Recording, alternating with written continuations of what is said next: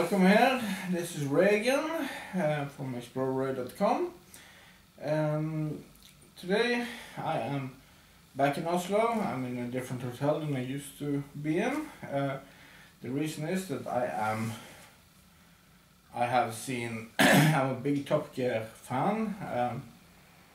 I really enjoy their shows, and yesterday or this weekend they are here in Oslo delivering their arena tour, so I went there yesterday. And because, like you know, I'm a very avid enthusiast amateur photographer, and of course I would like to take some images, but it also got me a little bit of thinking done. And the thing is that I just would like to read a little bit about the statues of I was wondering actually if I was allowed to bring any camera gear to that event. I can show you any images because this is a commercial event and you can't use it for any commercial purposes. But I did some thought regarding the photography and the equipment, and let me just read a little bit about the statues.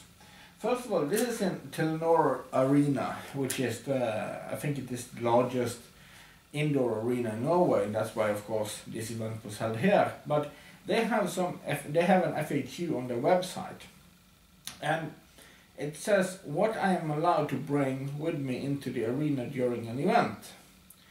And they have like three things which regards you can say video and photography. That is external detachable flash for camera, photo camera with removable lens, and audio and video recording devices. And that's fair enough. That's totally fine, no problem.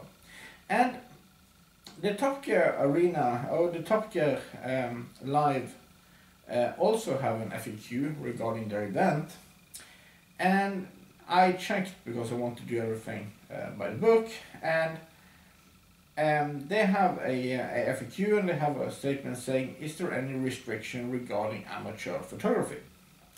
And I'm translating directly here because it is in Norwegian, but it says it's allowed to take pictures for the show or for personal use. It's not allowed to use a video camera, lenses over 190mm, and photography with a flash inside the arena. Use of camera gear and recording devices with the purpose of using it in commercial contents is strictly forbidden.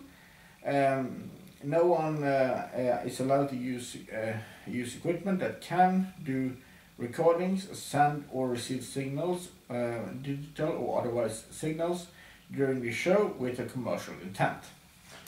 And this is fine, but of course I think it was rather funny for me to read this, because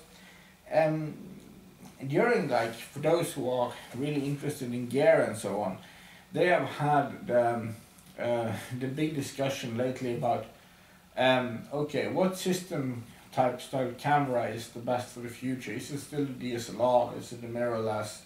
Or what can you do? My point is that in this context, for an amateur, they are both useless. You can, if you have let's say a Samsung NX system or a small Sony A system or something like that, or a Nikon M or Canon or what all of these small mirrorless systems they are still not in compliance with those kind of rules, which I anticipated is pretty universal anywhere. So as long as you can detach your lens, aka having a system style camera, you cannot use them in an arena. And that is kind of interesting. Another thing also I find was very interesting is that the Top Gear has specifically set a limit for 190mm for what is allowed to bring. They doesn't say that they aren't allowed to bring a system camera. But still, the choosing of 190mm is kind of interesting, because to my knowledge, I don't know any telephoto zoom lens which doesn't cover the 190mm. So for instance, you cannot use a 18-250 from Tamron, you cannot use a 70-200 which everybody delivers, you cannot use like a 70-300 or anything similar to that. And also the interesting thing is that you're starting to get, of course they are in the birthplace, but you're starting to get compact cameras or point and shoot with like 50 times zoom, almost like a video camera for still images. They're still rather flimsy and bad at what they do, but they are going beyond the reach of 190 or 200mm. So you aren't allowed to bring those either. So what, for my sake, what did I have that I could bring? I had a couple of options. I could of course bring, I couldn't bring my GoPro. Of course I couldn't bring any of my DSLRs. Of course. I couldn't bring my GoPro. I had an Olympus Tough, but that isn't useless for anything over water, in my opinion, especially regarding those other cameras I have. So I had two other options. First one is this. This is, of course, I've talked about it before. This is the Fuji X100S. This is 35 or 24mm with a crop sensor, so it's a 35mm equivalent, and it hasn't a detachable lens. It has a detachable sun flare protection, but it has no detachable lens.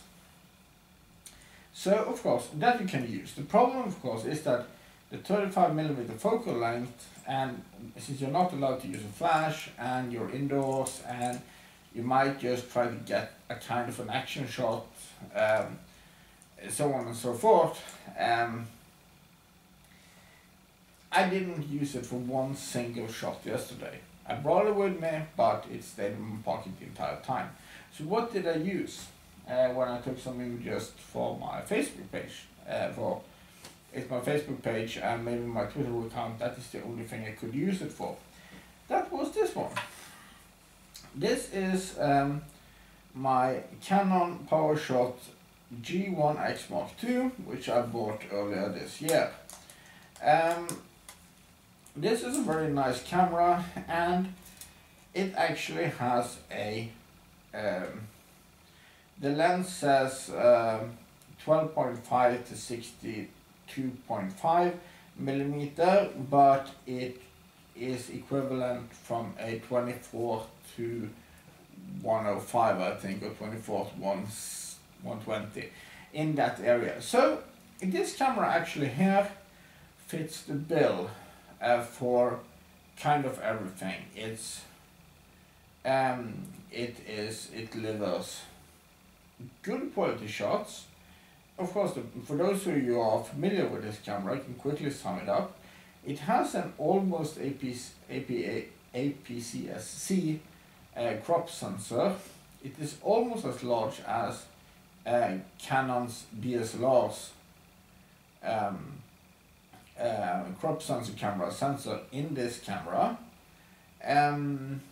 It has a very good LCD screen. It has the big zoom lens, like I mentioned, with a big zoom focal range, which covers mostly things, and it takes sharp images.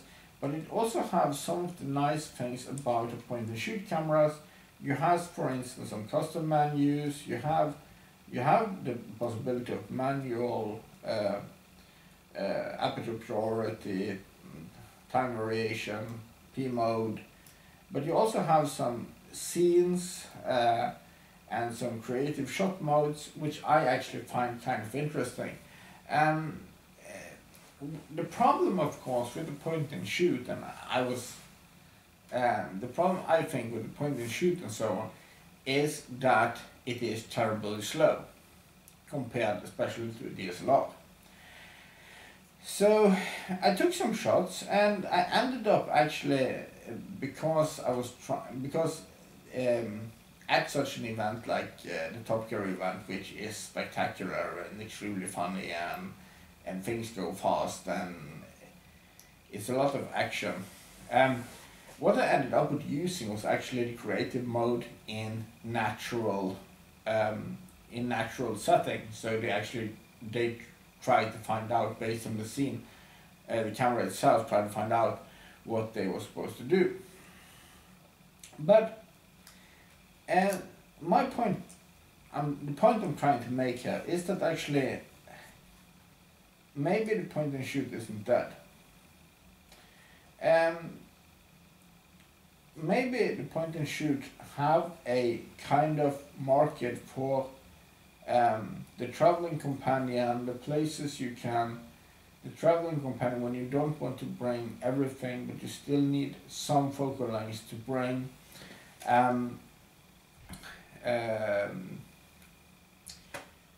You want some high resolution shots because of a larger sensor.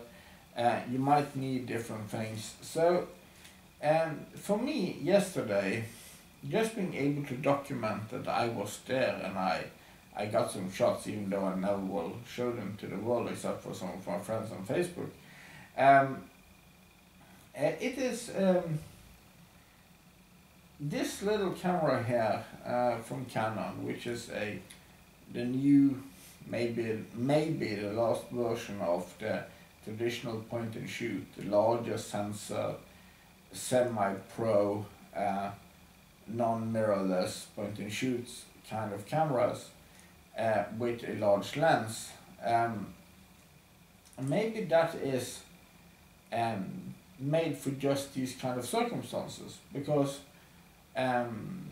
what I experienced maybe for the first time yesterday was that when you are in a circumstance where you're allowed to do something, but you're not allowed to do everything, or you're not allowed to do nothing, which you sometimes are, this actually can be a really handy piece of kit. So this was just a short little epiphany, a short little experience, which adds up to the other very nice experiences I had during the show yesterday. So just a word of advice: just remember to read the guidelines and the rules and restrictions on where you are and what you're allowed to photograph, and try to configure your equipment and bring what is allowed, and don't forget to make the best of the event. This is Ray, currently in a hotel room in Oslo. Take care and have an excellent weekend. Goodbye for now.